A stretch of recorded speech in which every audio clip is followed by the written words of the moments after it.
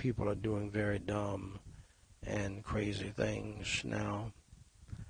Have it always to be so that we're not alarmed as long as we're walking in you. And Lord, I do pray that you'll bless and protect our family tonight and all other Christian families and all other people from ourselves, from our flesh, from the devil and from the demons of hell and from evil people in the family, evil people in the church, evil people in the world. Place, Lord, upon us the whole armor of God. Cover us and cleanse us through the blood of Christ, and make us to be whiter than snow. Surround us with a band of your holy angels and a wall of your holy fire. Not only, Lord, for this time, but throughout the remainder of this evening and throughout the remainder of our lives. Lord, help the people to take heed to what I've already said and what I'm getting ready to say now from your holy word. In Jesus Christ's name we pray and for his sake. Amen. You may be seated.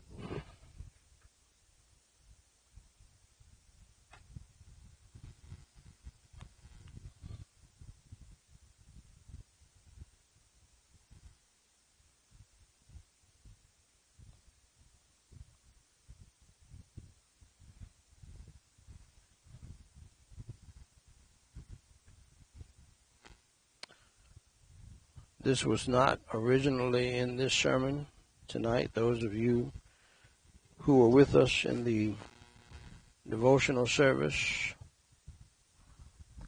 this morning,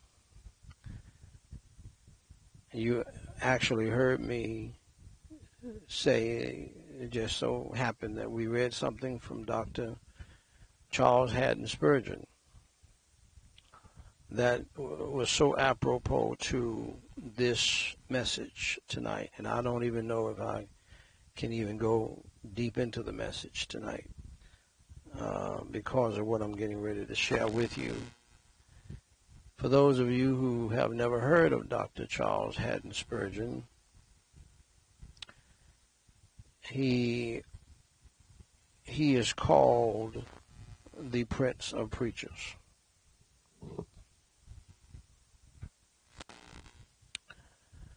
And there's good reason for that.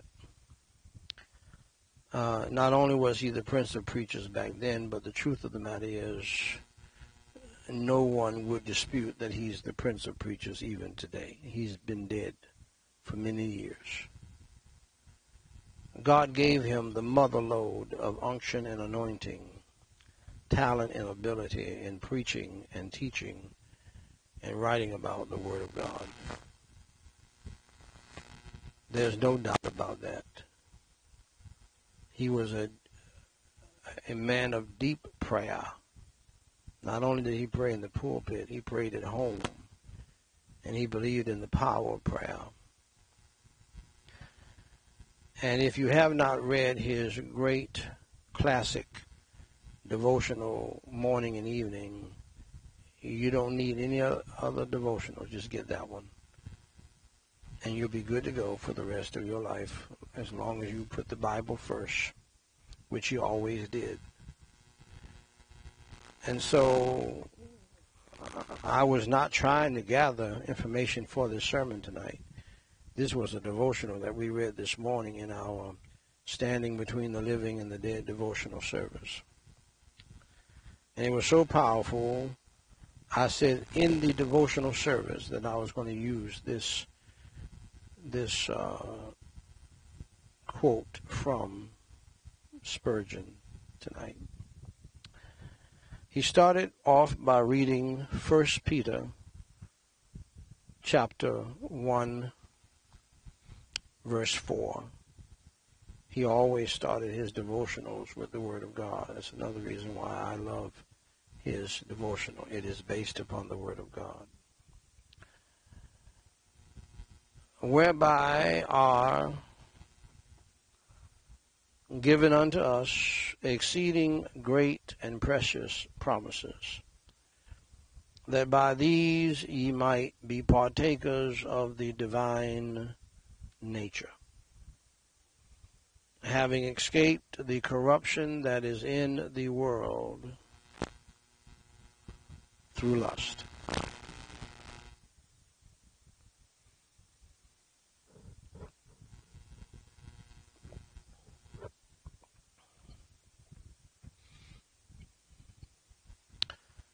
Dr. Charles Haddon Spurgeon said, "Vanish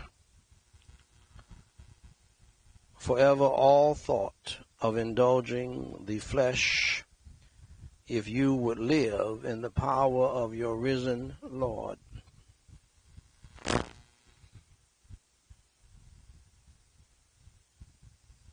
Exactly how many years ago did Spurgeon die? I know it's quite a few. Look that up right quick. Right on that thing there again. What year did he die? What's the date that he died? Now, I want you. I want you to hear this, because I want to show you how powerful the Holy Ghost of God is in the life of certain people. He being dead, yet speaketh. It were ill that a man who is alive in Christ should dwell in the corruption of sin. And this is what we have going on so much in the church, and it doesn't matter whether you like it or not. It doesn't matter whether you believe it or not. That's what's going on in the church today. People claiming to be Christians, but living in sin. And then he says, why seek ye the living among the dead? Said the angel to Mary Magdalene. Should the living dwell in the sepulchre? Should we as Christians live in sin?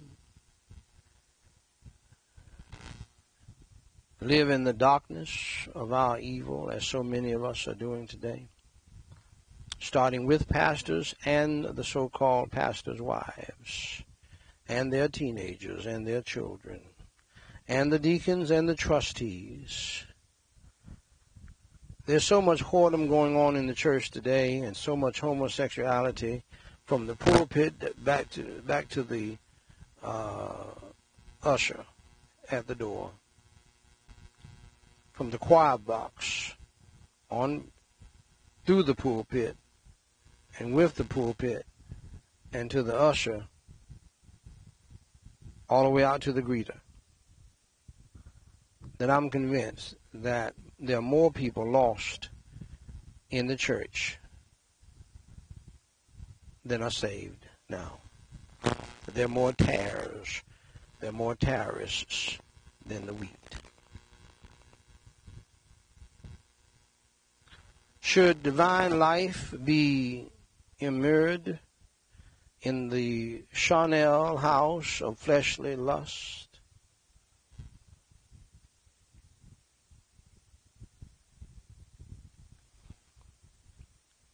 He died January 1892, over 100 years ago. January the 31st, 1892. So he made it to 1892. Over 100 years ago, he wrote this, The Treasury of David, lectures to my students, all bona fide classics. You know, the man spent time with God in prayer. And I thank God he did, and I thank God gave him that fresh unction and anointing every day. And I thank God that God moved upon him, an uneducated man, by the way, a man who did not go to Bible college or seminary. He tried to go, but it didn't all work out. So he just started his own college.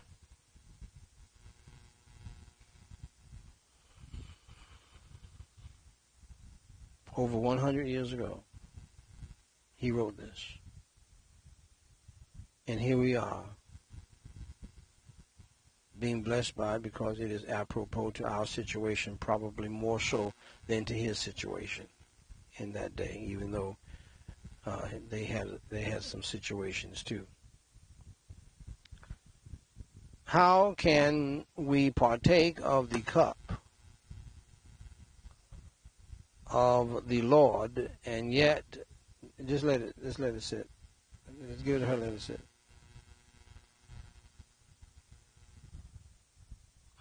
Don't worry about it right now. Just leave it.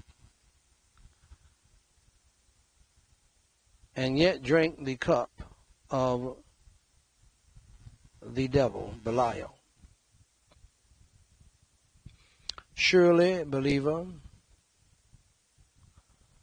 from open lusts and sins you are delivered. Have you also escaped from the more secret and delusive lime twigs of the satanic fowler?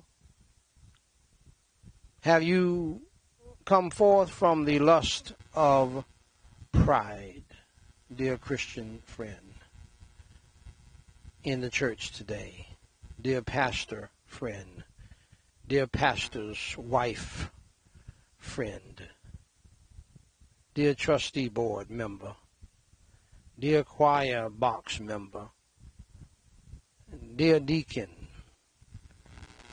dear prophet, dear prophetess, dear evangelist and evangelistas. I just made up that word, so don't worry about it. Don't write me. Have you escaped from slothfulness?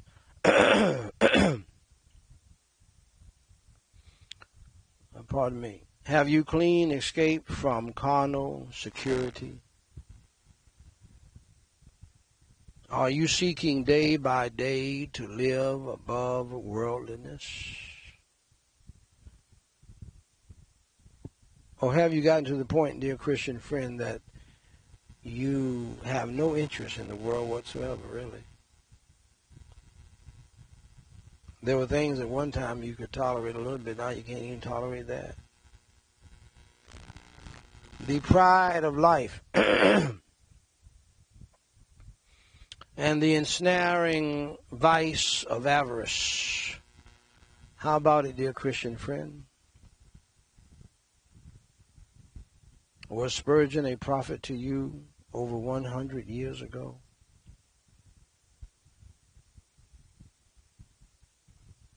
Remember, it is for this that you have been enriched with the treasures of God.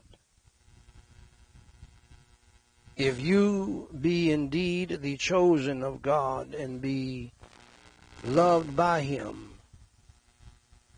do not suffer all the lavish treasure of grace to be wasted upon you. Follow after holiness. How about it, dear Christian friend? It's not about you and me. It's not about you. It's about God and what he wants. We don't hear too much about holiness today, do we? Not even from the holiness churches. So, in fact, some of the most unholy churches are holiness churches. Don't tell me it's not true, because I know I was raised in them. And some of the most unholy churches are Baptist churches. Don't tell me that's not the case, because I was raised in the Baptist church too. My dad was a Baptist preacher. My mother is a holiness preacher. Her grandfather was the founder of a holiness denomination out of Florida, reaching into Georgia. On both sides of my family, we have preachers. I was raised in the church.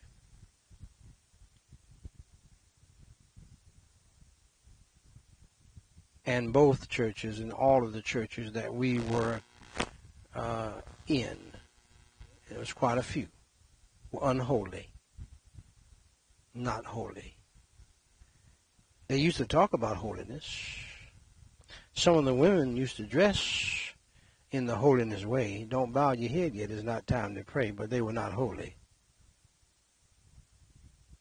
If you'd allow me to say, they were holy. I know you don't like it, but it's true.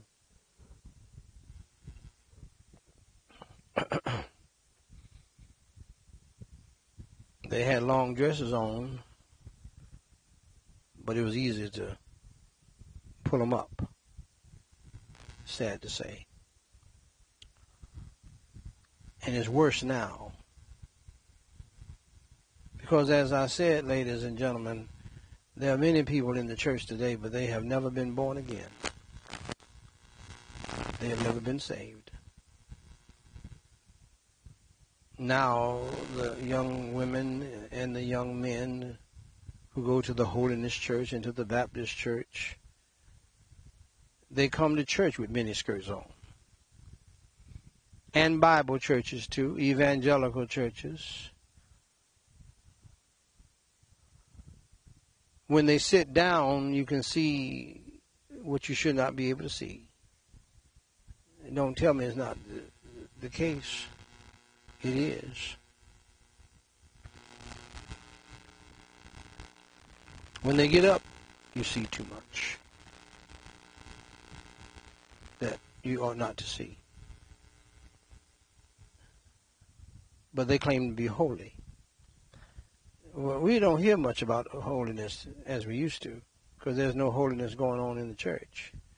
The whole church, in the words of Isaiah, the whole head is sick. The whole church is compromised. I thank God for God's 7,000 preserved, his true holy people, and God's remnant, but they're few in number.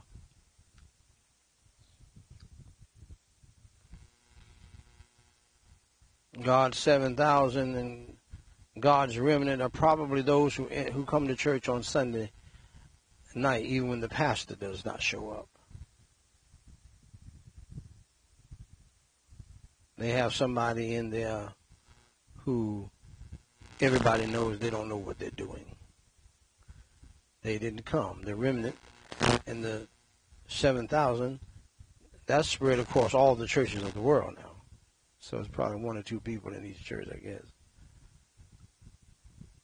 They didn't come to hear from some little preacher boy that you're hoping turns out right. And he's saying all kinds of ungodly, unscriptural things. They came to hear the pastor, but the pastor, he's off somewhere else.